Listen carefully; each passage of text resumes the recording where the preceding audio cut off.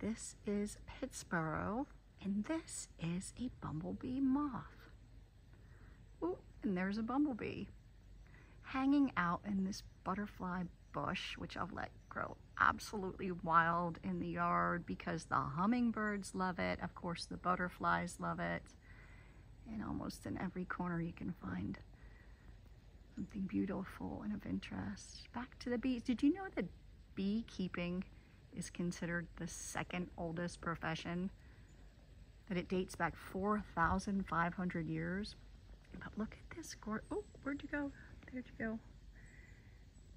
I always thought these were called hummingbird bees because they back up. They look just like a hummingbird, really. But they are... Look at this beauty. How fun, how beautiful.